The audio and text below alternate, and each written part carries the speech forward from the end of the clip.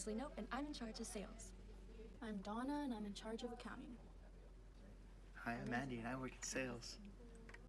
My name is Ron Swanson. I'm in charge of these idiots you would call real estate agents. Hey, I'm Ben White, and I'm the new district manager of this office. How would I describe this career?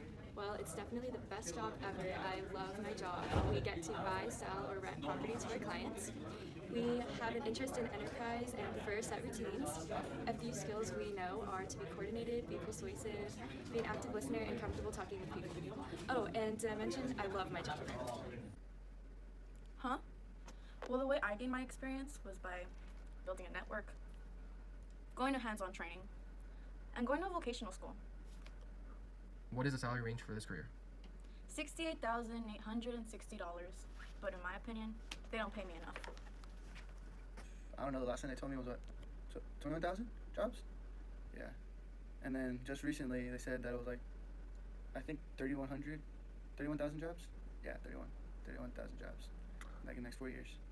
Where would a person with this career work? I don't know, in office maybe? I think. Yeah, in office. The job is real estate.